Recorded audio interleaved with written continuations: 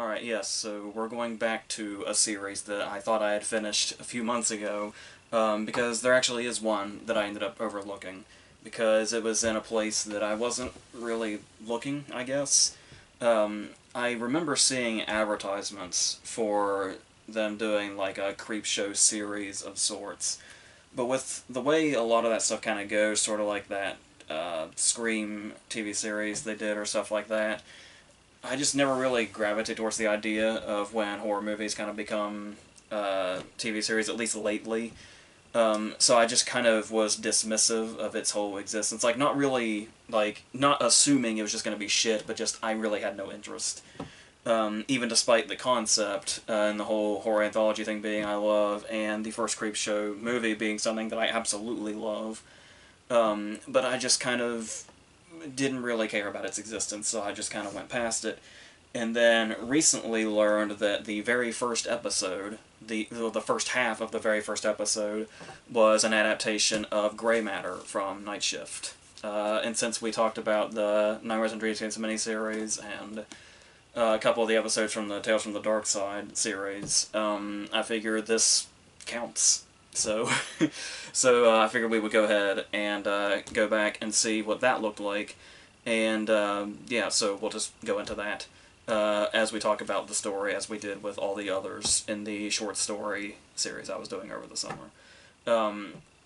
So as far as this goes, the intro is pretty much exactly what you would expect it to be, like the sort of comic-like intro that we saw in the in-between, at the start and in between, in the both movies of Creepshow that I saw. So, and during these opening credits, we see that this episode is directed by Greg Nicotero, which is a very promising start. Obviously, he is the legendary effects and makeup artist, and that's definitely the kind of person you want directing a story like this in the direction that it goes. So, because this is a case where this story could be very hard to execute. When I read it, Grey Matter, it was like, I felt like this would be really hard to adapt to screen, and I wonder if anybody would ever try. And it's surprisingly works well, but like I said, to have somebody like him not only working on it, but specifically directing the episode, probably had a lot to do with how good the execution ended up turning out. But as far as our characters go, you'll notice when you read the story that the characters are not really a strength of it at all. If anything, the characters are like super, super vague, almost seemingly on purpose, because it's like the stories that they tell are what makes everything so ominous, and what kind of makes so it's not really the characters individually that are standing out, but some of the things they have to say are kind of what shape the feel of this whole thing. So it's gotten to the point where we've cut down the number of characters, and their names have been changed, and basically they're new characters entirely. Where the proprietor now is Adrienne Barbeau, who obviously we saw in The Crate in the original movie, playing this very well and being like this welcome presence that kind of gives it this sort of classic feel. In her other classics like The Fog and stuff like that. But with her, we have Giancarlo Esposito and Tobin Bell. So it's like, holy shit, they got a pretty stellar cast for this first portion of this episode. So that in itself helped a lot in regards to, because that's the thing, is when you read the story and you're like, well, the characters aren't very strong, so how is that going to adapt well? And it's like, by changing the characters entirely and bringing in these three actors that we know very well and have brought so much to other projects, makes perfect sense, and is like, okay, now we've probably got something in at least the character department for what little we need it for.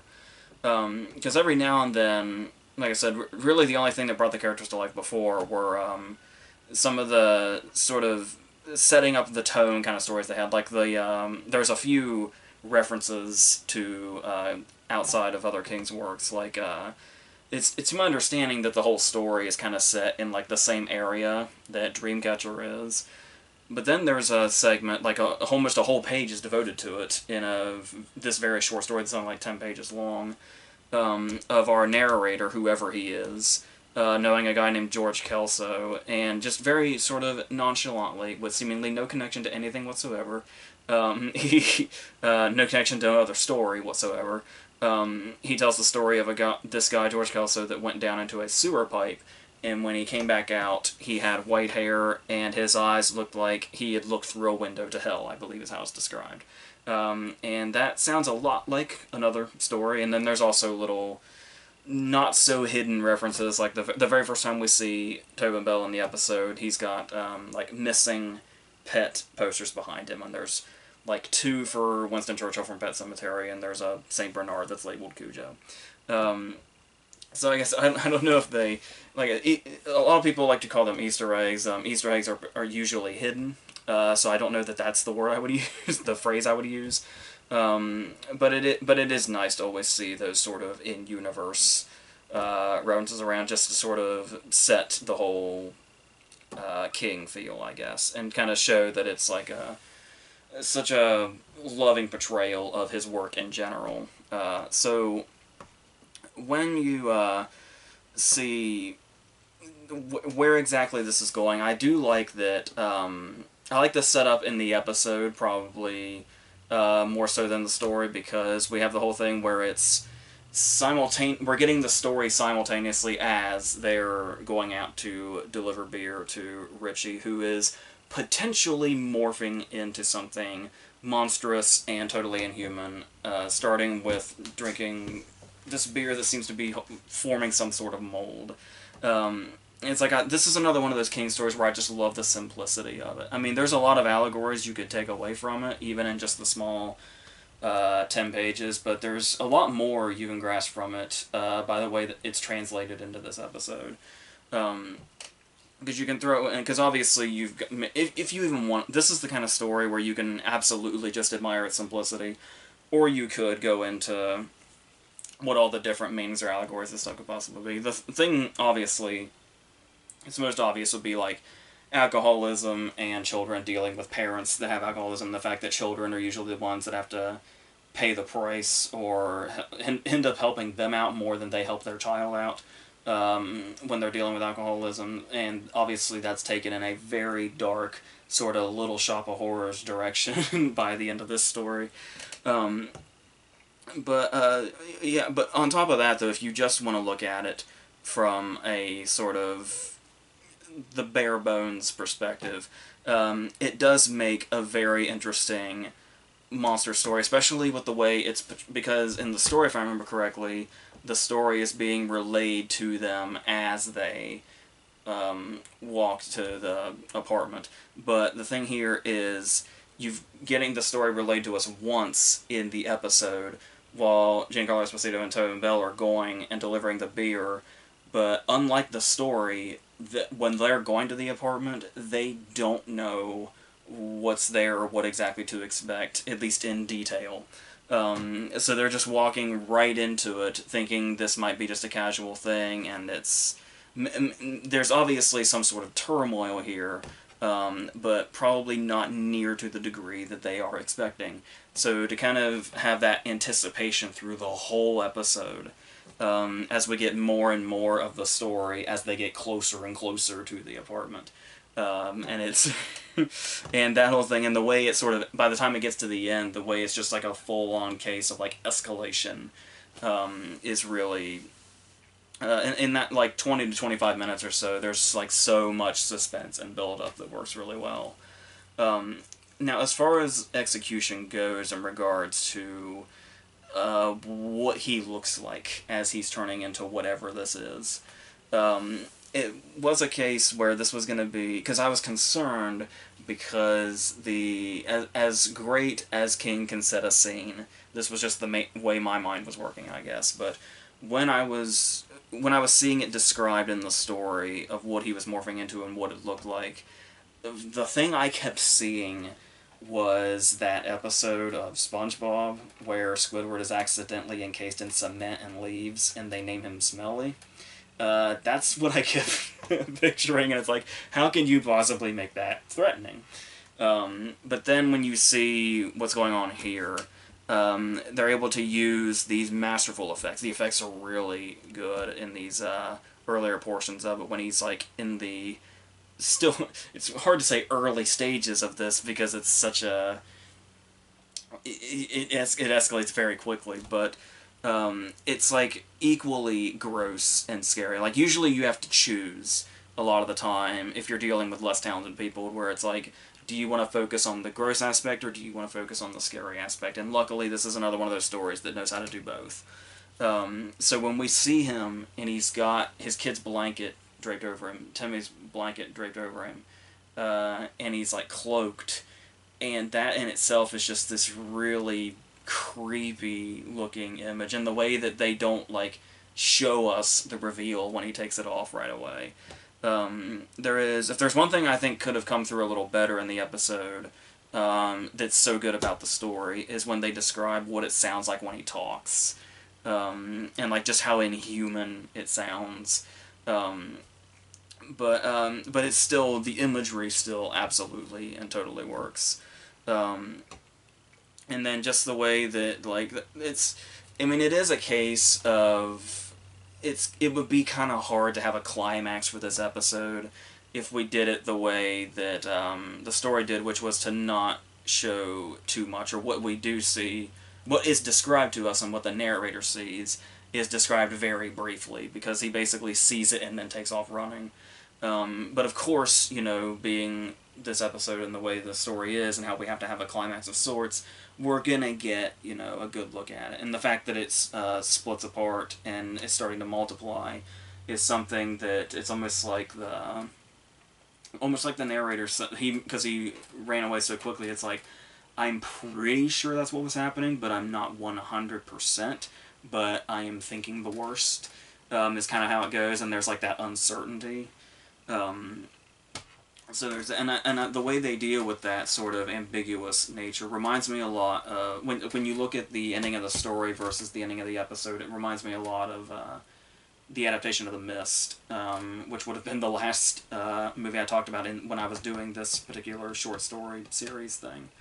But it's the way they kind of leave it up in the story is like it's half total and complete, you know, apocalyptic terror, and the other half is maybe there's possible hope.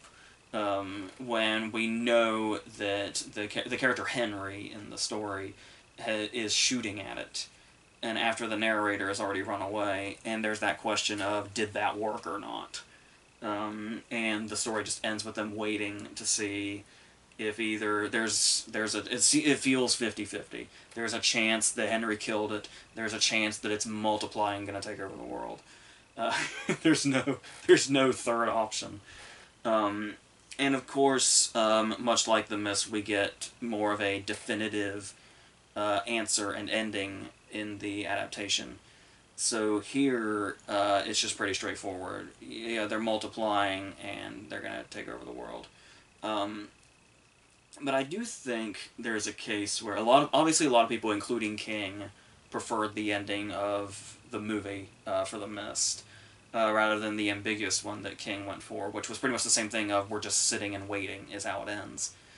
But I think the ending of Gray Matter in the story does work, but like the ambiguous ending works a lot better, where you kind of have that equal parts hope and equal parts optimism and equal part pessimism. And that's, I don't know, for some reason, it's interesting how it's open-ended, yet somehow it still felt satisfying. Even for a story that's only like 10 pages long.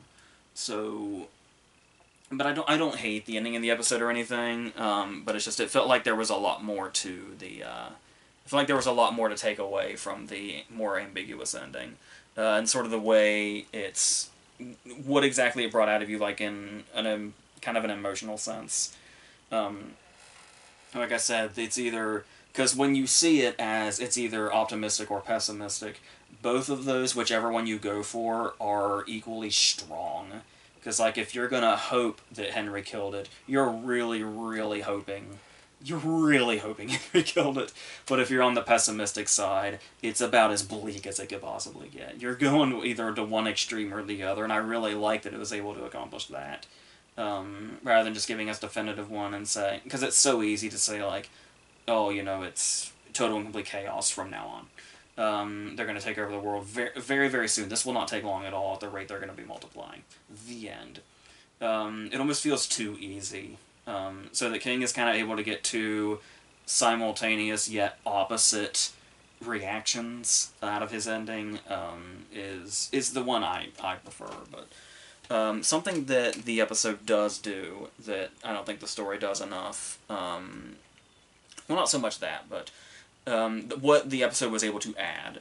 Because I don't want to go after a 10-page short story for not doing enough, because it's the whole point is to be condensed, and it captures what it needs to in that 10 pages. But the idea of expanding on that and being able to bring in a more emotional atmosphere in regards to Timmy and Richie's relationship, where we have this whole setup where they're obviously dealing with the loss of the wife/mother, and there's in the story he always seems kind of distant and potentially aggressive, and in the episode we do get more of a you get very much the allegory of, like, because obviously not just allegory, the whole alcoholism thing is there quite literally for like half of it, but then as it gets into the whole gray matter, monster process of it, it kind of takes that theme and carries it to another level.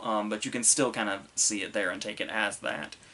But they actually have some really brief emotional moments here where he's talking about his desperation to quit and stuff like that, and that's the whole thing where it's when we do get to the ending, because that's the thing, is when you set up this sort of emotional foundation, like the more invested you are in it emotionally, the more visceral the scares are going to be when they come. So when we get to the end, and we're getting to that quick escalation, and the Timmy telling Adrienne Barbeau the story versus Giancarlo Esposito coming, face to face with it, both at the same time, and it's cutting back and forth. It's like, and you see like Esposito's revulsion, just absolute and total and complete revulsion at what he's looking at, and Barbeau's got that face that brings back like the feel of like the classic terror stuff that she initially comes from, like that era that she comes from. It's like she brought it with her in this look as she's getting the final parts of the story. And we get kind of an emotional payoff here, because we do have these good scenes between father and son, with Jesse Boyd playing Richie and Christopher Nathan doing Timmy. And there's something here. So when we get to the end, and it's like, why were you helping him? Like, why were you feeding him like Seymour feeds Audrey too? And his response was, because he promised he'd quit. And it's like, that's sort of this whole thing of having like a parent that has this addiction or alcoholism or whatever, and giving their child empty promises will possibly warp the way the child sees the whole thing in general, the whole addiction or whatever. And the fact that led him to those sort of unintentionally or not empty promises, brought about this whole catastrophe, to put it mildly. So there's definitely something in there that's, as I said many times before, when you're looking at King, there's like so many different ways you can sort of take what's here, or if you just want to take it at the face value of just strictly a horror story, they work just as well. But I always like how you can find like those sort of deeper meanings in most of King's stuff. And this is one of those also, like I said, in such a condensed time and such a seemingly simple story. There's definitely something worthwhile in here. So that's pretty much what I take away from that. And as far as the show, I don't know that I would. I mean, if they adapt another King story, I might look into it, but it won't be a show that I like seek out the other episodes to or anything. I didn't even watch the second half of this episode. I just watched just Grey Matter by itself. But I might, if there's like nothing else and it's available, I might give it a chance just to see. But yeah, I just don't really have too much interest in it outside of King's involvement. So that's where I land with that. So Yeah, so this should be the end of this, unless at some point soon we're getting another adaptation. I know some things like I know like I think the Boogeyman has had something in like it's been announced like a couple of times, but I don't know exactly if they're going any farther with that or any of the others here. But we'll look out for those when they come, and I will be continuing the novella series also. We're still on Full Dark No Stars, so we'll be getting to that, and there's much more Versus stuff, a few of which are more King adaptations. After having just talked about Christine, we've got like 3 or 4 more or something. There's a lot of King everywhere, but like I said, his stories are so just vast and different. It's like you can hardly tell that they're from the same place unless you're like really, just a fan of his in general. But that's pretty much where I can leave this. So until all of that other stuff, as we're going into the second part of the month, I think that's it for this.